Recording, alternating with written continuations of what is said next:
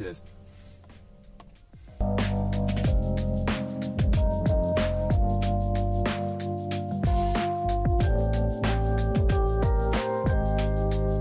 Good morning. We left our Airbnb this morning and we have spent the best part of 2.5 hours driving up from there across some beautiful scenic views to Freycinet National Park. When you arrive here, there is a visitor center and you need to buy an entrance pass.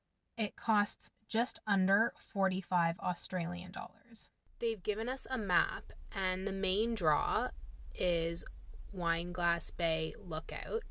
It is a quite steep hike that takes an hour and a half there and back. However, the weather today is very gray and we've been told that there is absolutely no view at the top today. So she recommended that we go see Honeymoon Bay, Sleepy Bay, and even potentially make our way up here instead. So we'll just see where the day takes us because our plans have kind of changed and we've had to make a few adjustments. As mentioned, we've come to Honeymoon Bay and look how gorgeous it is.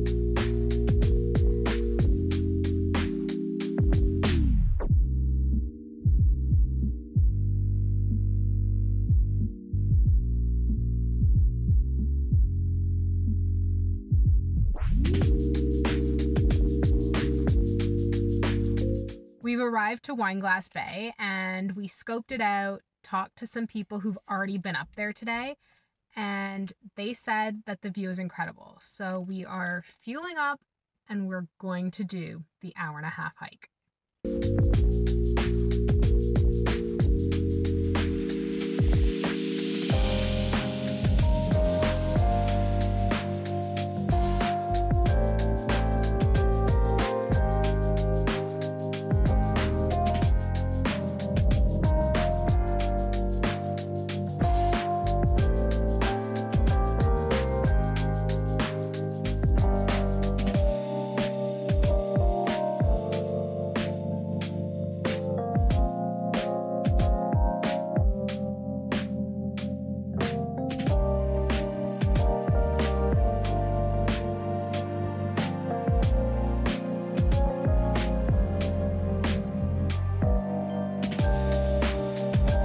We're halfway there.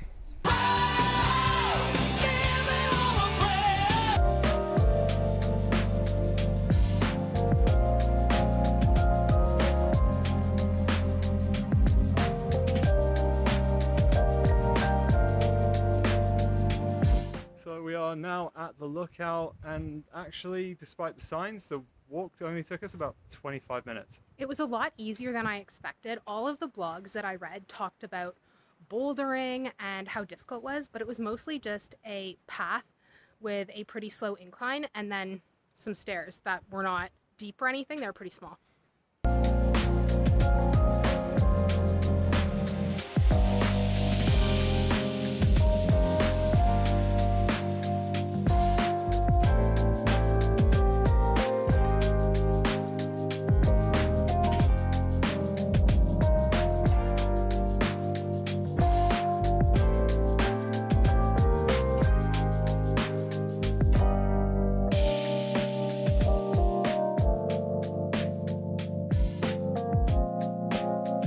Just got back to the car and that was so much easier than we expected. It's always a pleasant surprise in my books when something turns out to be simpler, and the views were so worth it. I feel like anyone can kind of do that hike. Yeah, it was super straightforward. I have to admit, I was dreading it when we were kind of reading that description from that one article. I'm not sure if they kind of took a wrong turn or anything, but There is another track called the Mount Amos track, which apparently takes 3 to 5 hours and does involve bouldering. And they specifically warn that if it's wet, it will be very slippery. So maybe the blog was referring to that, but I maybe. could have sworn it wasn't. I don't know. Either way, pleasant surprise.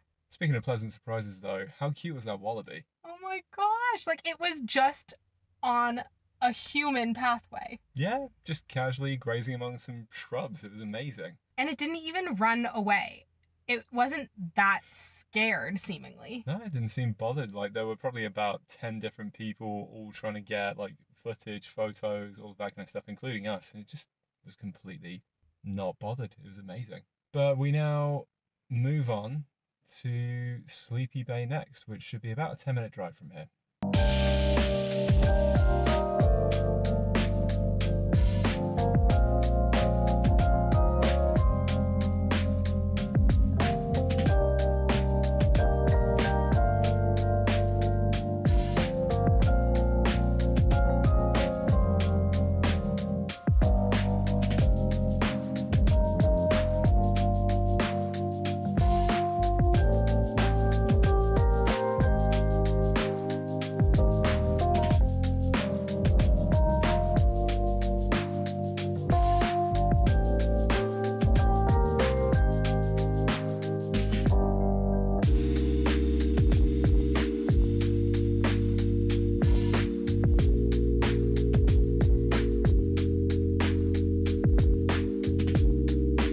Anyone from Ontario, aka back home, Freycinet National Park kind of reminds me of Algonquin.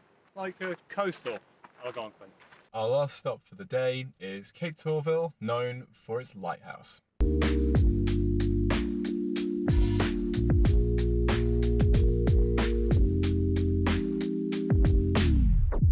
Nick drove all day yesterday and has been driving all day today, so I figured I would give him a break and drive the hour and a half to our Airbnb. Thanks, babe.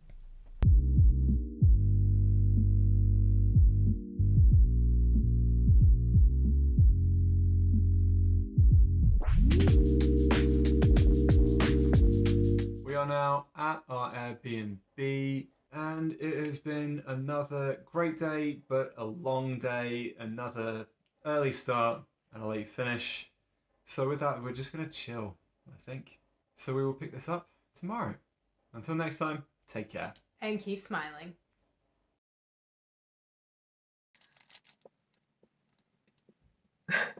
Your chewing's distracting me. You said you wanted us eating while you were I know. talking. We will. Our last stop for the day.